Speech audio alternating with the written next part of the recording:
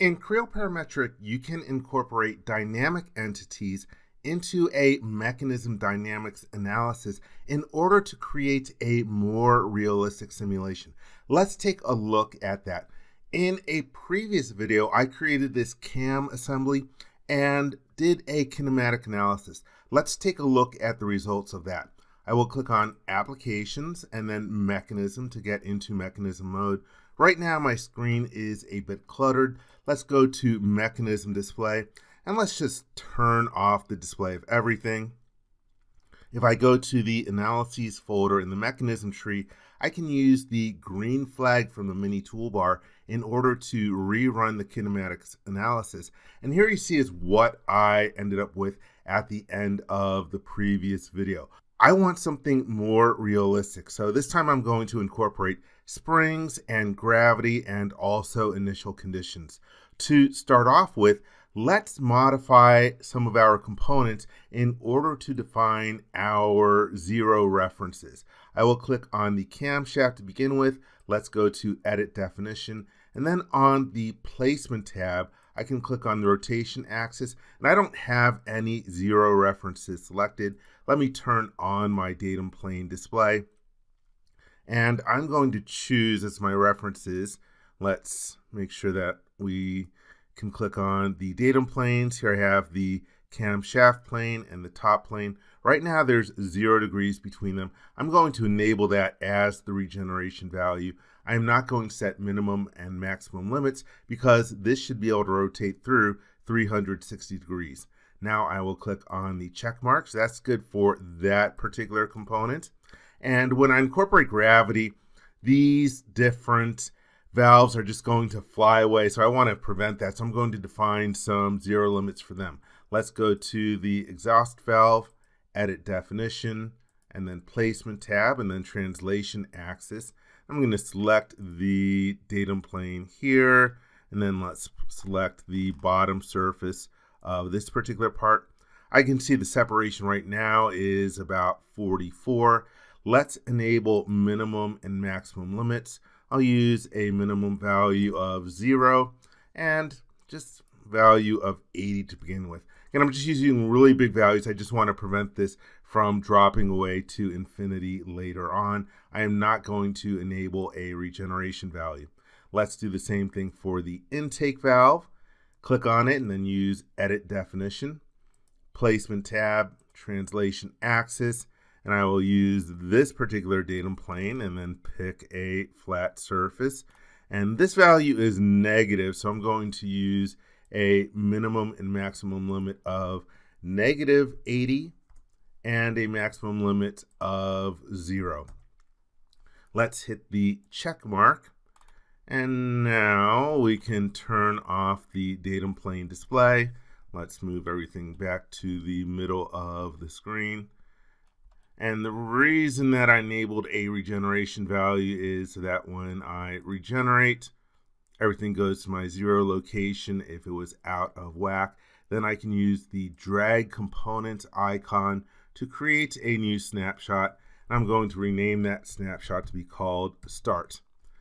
Now let's click the close button out of the drag components dialog box. All right, the first thing that I am going to do to make the simulation more realistic, I am going to redefine the cams between the rockers and the valves to enable liftoff. To do that, I can select the icon in the graphics area and then use Edit Definition. And on the Properties tab, here's a checkbox where we can enable liftoff, because in the real world, these would be able to translate up and down. They're not attached to one another. Now I will click the OK button. Let's do the same thing for the cam on the other side. Edit Definition, and then go to Properties and enable liftoff, and then click the OK button. The next item that I will add for more realism is gravity. If I go to the ribbon, here we have a gravity icon. And be aware that you can only incorporate gravity if you have a license for MDO, the Mechanism Dynamics option. And so in the graphics area, I can see an arrow indicating the direction that gravity is going to act. you can use the different components of X, Y, and Z to define the direction. And here we have the magnitude in terms of millimeters per second per second. Let's click the OK button, and that corresponds to 1G. All right, let's see. Next thing I am going to define I'm going to go back to mechanism display, and I'm seeing way too much stuff. Let me turn off the local coordinate system display. All right, so the next thing that I want in here is to use some springs. In reality, there would be a spring attached to the valves, and then they would be connected to the cylinder head. I don't have the cylinder head in this particular model. I'm going to turn on my datum point display. We have points in each of the valve for where the spring would be attached, and then I have some points in my skeleton model that represents where the skeleton head would be. So to create a spring, we will click on the springs icon in the ribbon.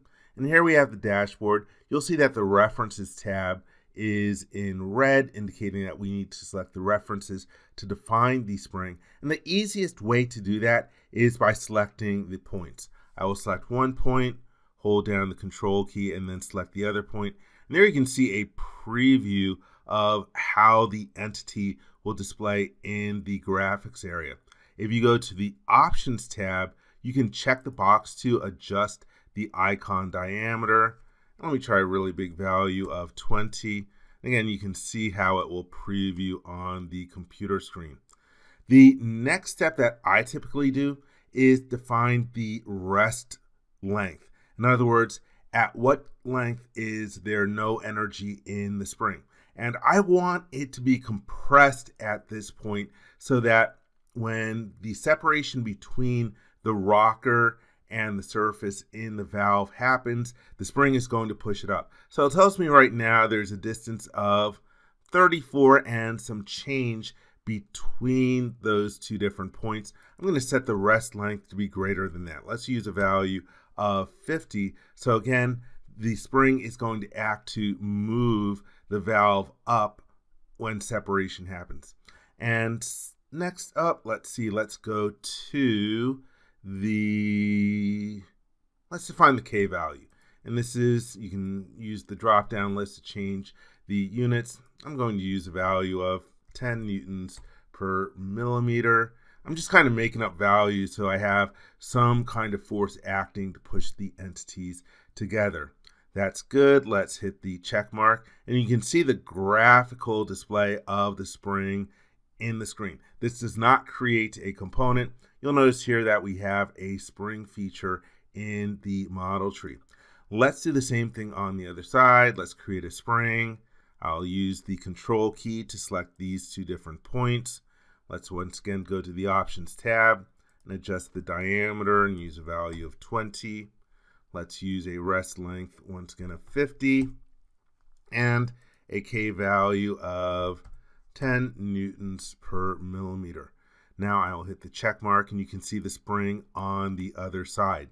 So in order to show you the difference between the kinematic and dynamic analysis, well, let's run the kinematic analysis again. Once again, I'm going to turn off the display of all the different graphic entities.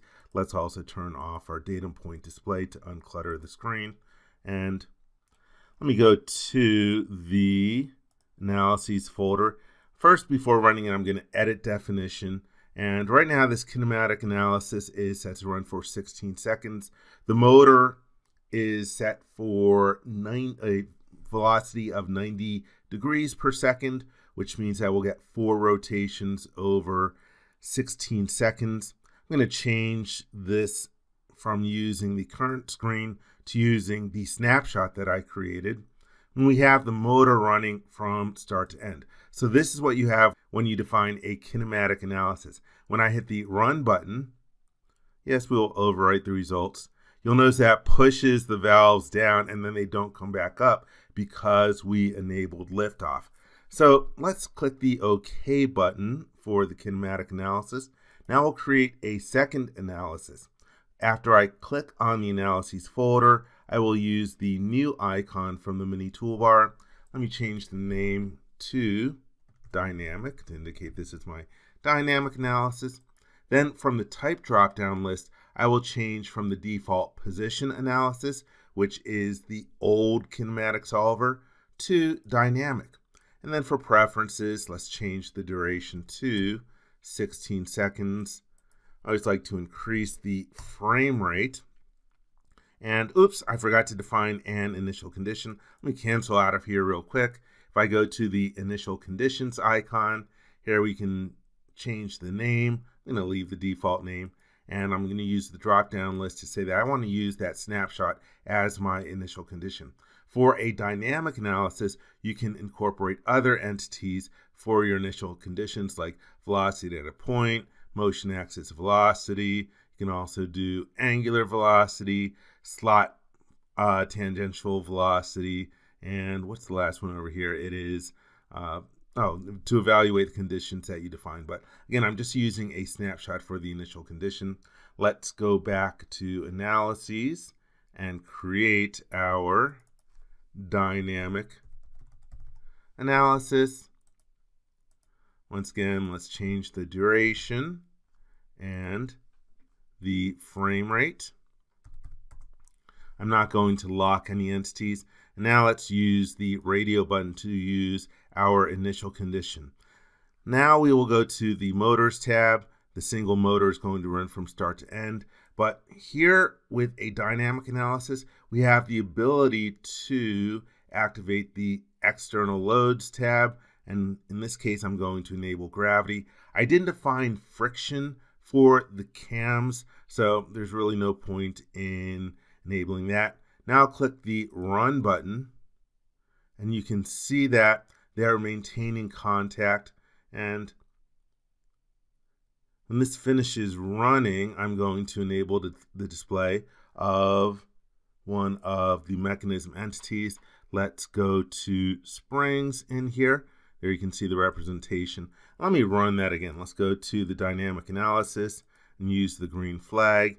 Yes, let's overwrite the results. And you can see that when you have the dynamic analysis and these different spring entities, they actually animate during the run, so you can see them compress and actually push the valves back up. So by incorporating gravity and the springs, I'm ending up with a much more realistic simulation. I hope you enjoyed this video. For more information, please visit www.creowindshield.com. If you learned something from this video, please give it a thumbs up. And if you like this video, please click the subscribe button and ring the bell to be informed when new videos are uploaded. Thank you very much.